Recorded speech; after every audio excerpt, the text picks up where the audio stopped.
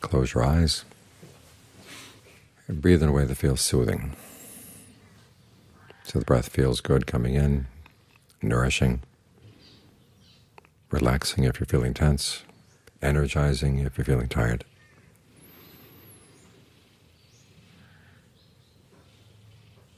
And then keep it up. The body and the mind get worn down very easily, so it's good to have something to soothe them, to repair them, to heal them. That's what the Buddhist teachings are all about. They're all about healing. He himself was able to heal the problem of his own suffering. And after that he could have done anything he wanted to. But he realized the most useful thing would be to leave behind a body of knowledge where other people could learn and then heal themselves.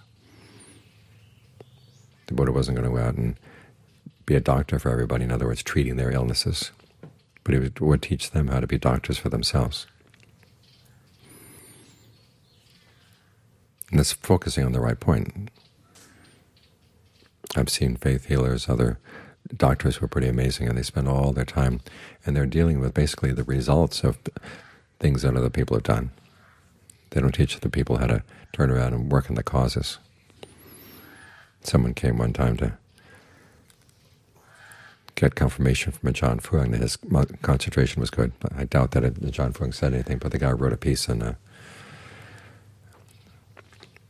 of those monk magazines in Thailand saying that he had been guaranteed that he had jhana by Ajahn Fuang. And then he advertised himself as a healing doctor. He could use the power of his concentration to heal others. Well, that meant all of a sudden all these people came thronging to the monastery, hoping that Ajahn Fuang could also treat their illnesses. And as he told them, he treated only one illness, and that was the illness of the heart and the mind. And even there he said it's up to each person to actually administer the treatment themselves. But that's curing the problem at its cause, which in the long run is much more effective and much kinder. So now we have this body of knowledge, we have this tradition that allows us to heal ourselves, so make use of it. We start with the breath and then move into the mind, finding ways that we're causing ourselves unnecessary suffering. Even though everything we do is for the sake of happiness, we still make ourselves suffer, and we wonder why. Well, the Buddha explains, and also shows how you can stop. And that teaching is a great gift, so make sure you make the best use of it.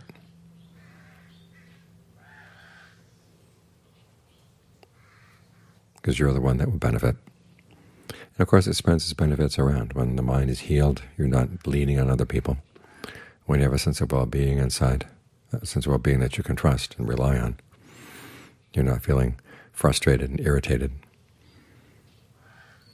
by the pleasures that come and go.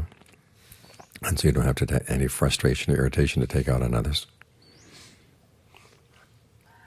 So it's good for you and it's good for the people around you.